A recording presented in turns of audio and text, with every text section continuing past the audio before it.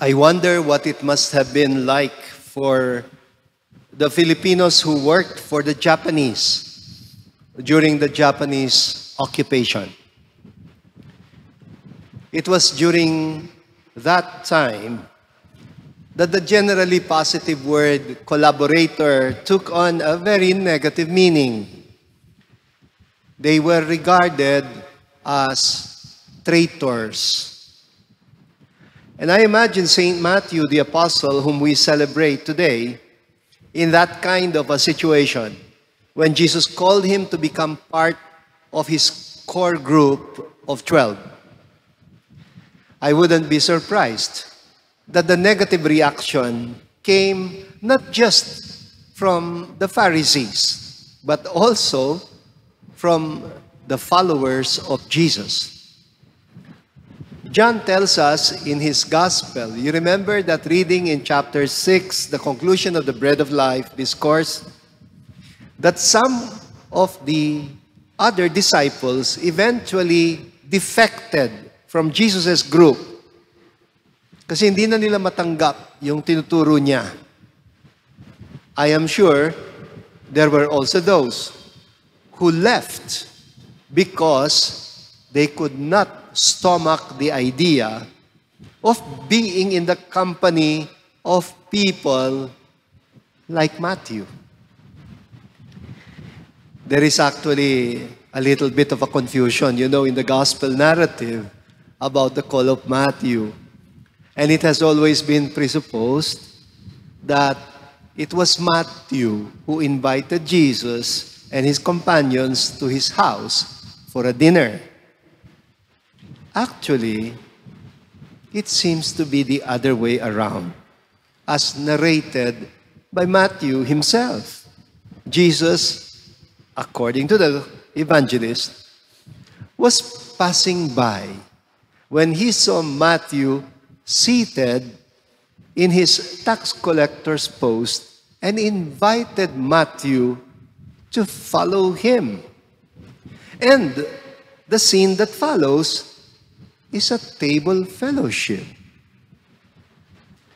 And the lines that follow read this way, while he was at table in his house.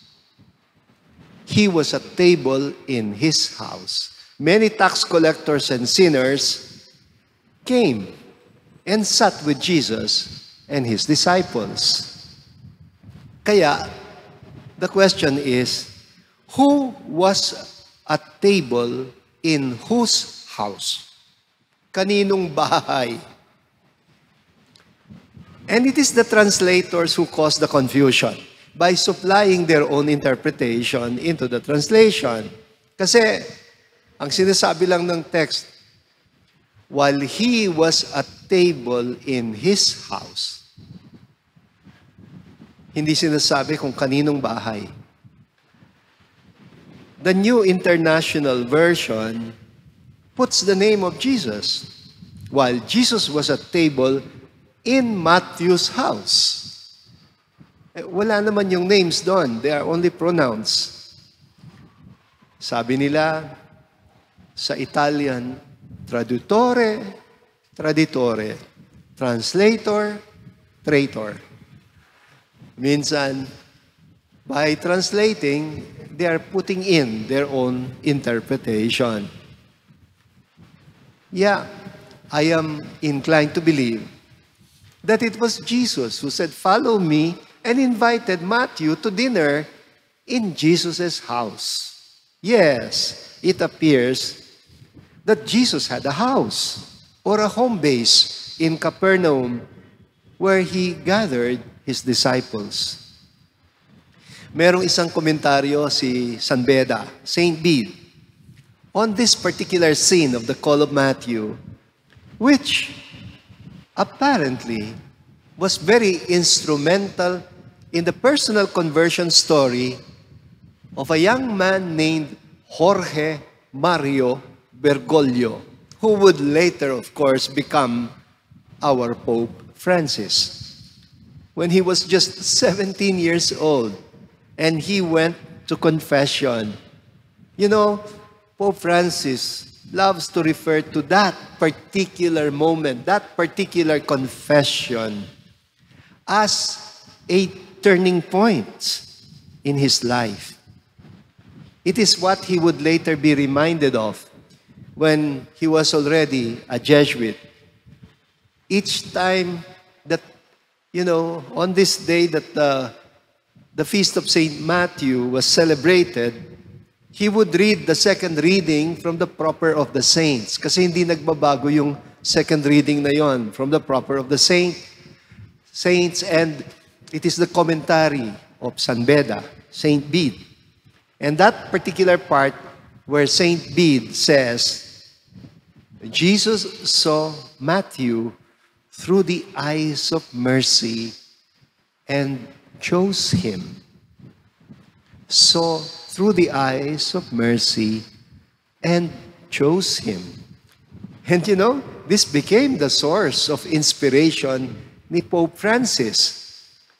When he became bishop, ginawa niyang motto, Miserando atque eligendo. Saint Bede actually imagined that particular line. Wala naman siya dun sa gospel eh. I call it reading between the lines. He is amazed about Jesus seeing Matthew through the eyes of mercy and choosing him. His reflection, reminds me of that part in the song, Looking Through the Eyes of Love. Remember that part that says, I can see what's mine now, finding out what's true, since I've found you, looking through the eyes of love. Ano bang meron doon sa tingin ni Jesus? What was there about that look that changed Matthew? Well, maybe all his life Matthew must have felt that people looked at him with the eyes of judgment and condemnation. Collaborator yan. In the TV episodes, The Chosen, which I recommended that you watch many times already, Matthew is portrayed as a person with autism. And there is a commentary on The Chosen by Kevin Keating that says that Matthew is portrayed in The Chosen as being drawn to Jesus not so much because he is a sinner in need of forgiveness. The main problem that Matthew is struggling with is not sin. It's rejection. And what Jesus offers for his struggle is not heart transformation and forgiveness, but rather acceptance and inclusion. Palagay ko, Pope Francis felt the same way when he made that confession many years ago at the age of 17 and then decided to join the Jesuits. I imagine how that singular turning point in his life is now making an impact, such a huge impact on the history of the church. That is why he has that particular slant for mercy. He will probably be known as the Pope of Mercy. Now we have a Pope who constantly admonishes us to learn to look at other people through Jesus' eyes of mercy and to set aside the prejudgments that we tend to develop when we look at them through the lenses of moral uprightness and doctrinal uprightness. Meron akong isang paboritong painting of this scene, of the call of St. Matthew. At ang painter as si Caravaggio. And in that painting, Jesus is pointing at Matthew. in his tax collector's post. And Matthew, in the painting, is reacting with eyes wide open while pointing at himself with a look of surprise. You can actually guess what Matthew is saying. Who? Me? Sino? Ako?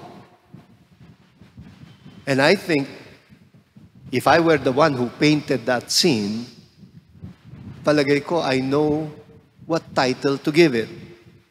And the title is, Yes, You. And perhaps, if Matthew were to react, why me? And the Lord would probably say with a smile, why not you? Oh, dear brothers and sisters, yes, only through the eyes of mercy can one look at a sinner and see a potential saint.